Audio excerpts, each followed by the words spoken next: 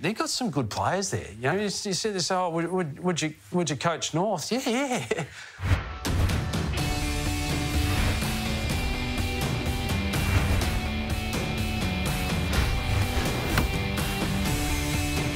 Perhaps we broke the biggest story of the season and didn't even realise. Let's see what we unearthed tonight.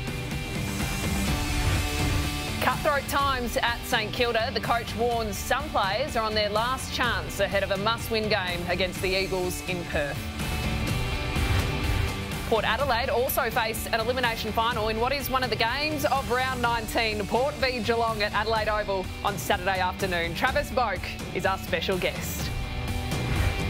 And Mike Sheen, OAM, is at the desk. We'll pick the brain of the legendary journalist. Where does he see Clarko landing next year? Thursday night on Fox Footy, time for 360 plus. Hello, Rui, but more importantly, hello, Mike Sheehan. Welcome. Okay. Hi, Nick. Hello, Michael. Good to have you on. It's retro round. Well, I wanted to have you on last week, and Rui said no, he can only come on during retro round, which I thought was quite rude. I would have you on any week. Oh, thank you, Kath. Well, I'm flattered. I mean, not many people get called out of retirement in their 70s, do they? Well, no, but there is a reason why, and it is retro round. We've got decades and decades. Retro round. I'm haunted by retro round. Why? Well, I've had two people on retro round featured. One was that good bloke called Warwick Kappa. Yeah, he's great. He's entertaining. The other one was that not-so-good bloke called Mark Jackson. Oh, that was that one.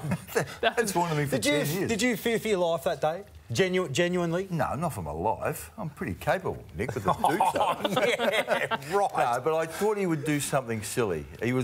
He said plenty of silly things, but I thought he would tip a bottle of water over me or, you know, something like that. But it's famous, that. Yeah, Sam Newman reckons it's the best show I ever did because people talked about it. Yeah, was he genuine in his anger? Yep. Unreal. They don't make them like they used to, Mike. Fortunately. Well, still getting talked about today, isn't it? We'll dive into what you've been up to shortly, Mike, but here's what's coming up.